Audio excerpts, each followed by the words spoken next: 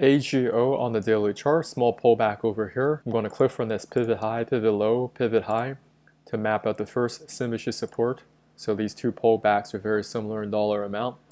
Over here I have another pullback, also very similar in dollar amount. I'm going to start to map that out as well.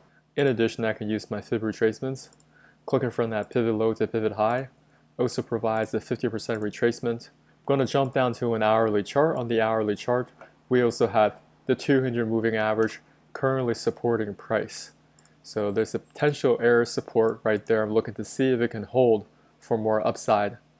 On the 15-minute time frame, from here we want to be patient and make sure that we get a trigger to go long on the 15-minute time frame, where the 8 moving average cross it against that 34 to the upside.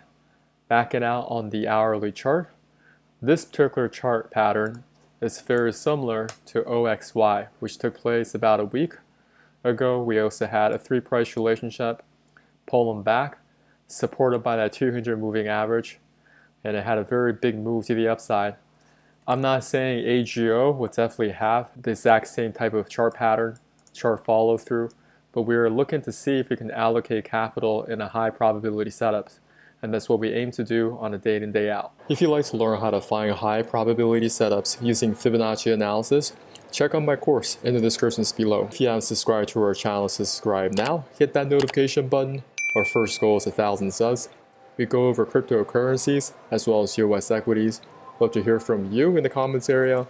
Talk to you soon.